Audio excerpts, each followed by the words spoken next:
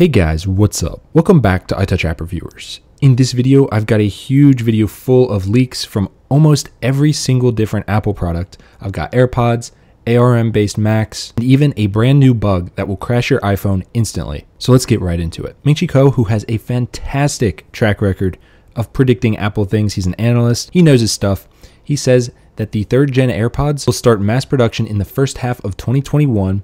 The design will be unchanged, but there will be new internals. Now, it looks like these are going to be exactly the same form factor as the AirPods Pro that we currently have, but the internals will be different and supposedly have better features. Now, we're not sure what it's going to have internally, like exactly what the features are going to be, but it's pretty interesting here because this rumor actually conflicts with Jon Prosser's rumor, which he's claiming that these new AirPods are ready to launch anytime. Now, there are also rumors that Apple's working on a new set of AirPods Pro without active noise cancellation. So that would be basically a cheaper version of the AirPods Pro. Not sure what they'd call it there. So to kind of summarize this for you guys and put a little bit of what I know into this, I think that what he's referring to are the brand new AirPods Pro 3rd gen that are going to be full featured with active noise cancellation, all those features. I think those are coming next year. However, I do think Apple's probably going to launch a cheaper version of the AirPods very soon, perhaps even in the fall. Stay tuned here. I think that Ming-Chi Kuo is actually referring to a different thing than Jon Prosser. I think they're two separate items. I think we'll get a cheaper one first this year, and then the 3rd gen, full-fledged AirPods Pro, a new one next year. So watch the channel closely, but that's my prediction. Next up, oh my gosh, Bloomberg's Mark Gurman recently took questions from followers on Periscope about Apple's product roadmap, and he outlined quite a few things down below. And this guy's usually pretty spot on. And in those questions, he was obviously asked about the iPhone 12 quite a bit because you guys and pretty much everyone is interested in that phone.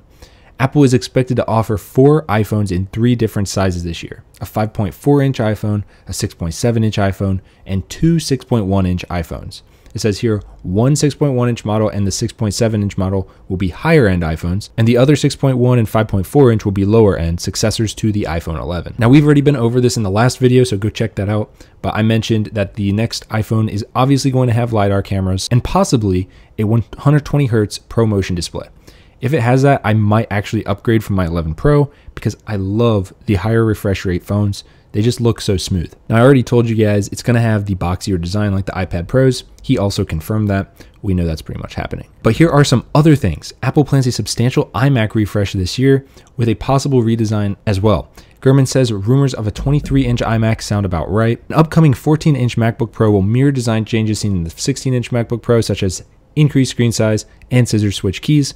This one I'm still iffy about because Phil Schiller specifically stated that they were not working on a 14-inch MacBook Pro. Couldn't help but ask him, does this 16-inch MacBook Pro mean a 14-inch update is coming? No, I wouldn't draw any extrapolation from this to anything else.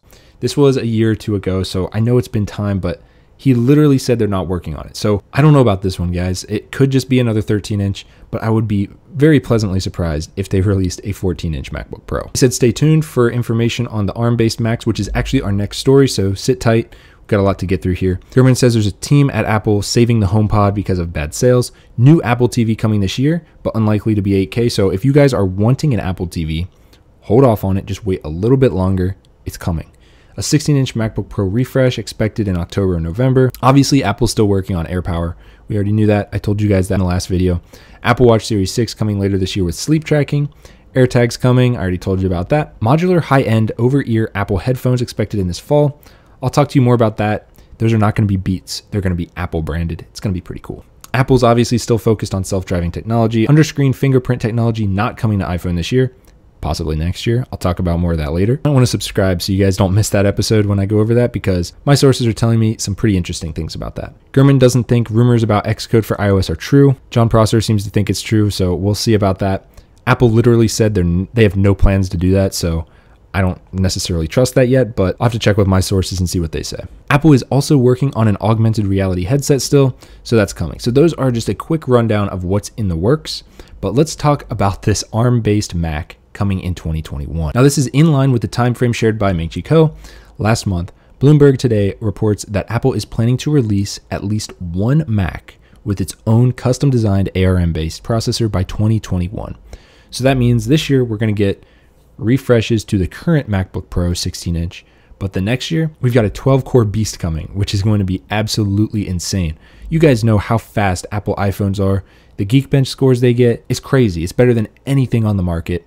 In fact, some people's iPads are faster than their computers, like their Macs. So Apple said, hey, we can just make our own chips and put those into our Macs. And that's exactly what it looks like they're going to do. So the report claims that Apple is developing 3 Mac processors based on the A14 chip in the upcoming iPhone 12 models.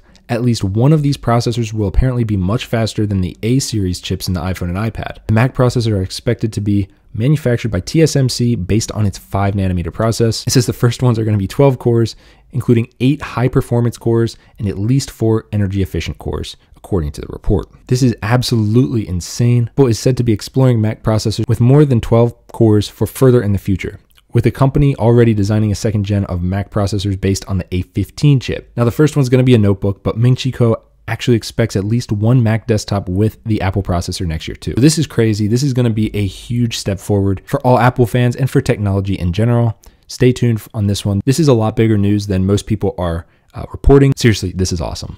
Next up here, there is a new bug in messages causing iOS devices to crash. So if you get this string of characters sent to your device from Twitter, iMessage, mail, wherever, it will crash your phone and you will have to hard reboot it in order to get your phone to work again. It involves using the Italian flag emoji along with characters in the Sindhi language, and it appears the system crash happens when an incoming notification is received with the problem causing characters. So some people had tweet notifications on for everything Apple Pro. He tweeted it out and bricked a bunch of people's phones until they rebooted them. So if there's a malicious person that you know of, just be wary of who you are allowing to text you right now, because they could crash your phone. Know that you guys could just reboot your phone. A hard reboot will do it and everything will go back to normal, but it is super annoying. So don't do this one to your friends, guys. It is too malicious, in my opinion, to be sending to people, especially if they don't know how to hard reset their phone. But iOS 13.4.5 actually fixes the issue if you have the second beta installed. With this in mind, Apple will probably be rushing out an update possibly as early as tomorrow to fix this, if not Monday. So just be on the lookout for an iOS update and I will let you guys know. Follow me on Twitter. I'll let you guys know as soon as it's released. So that's all I got for this video, guys. If you liked it, hit with a big thumbs up and subscribe, and I will see you guys in the next one. Peace.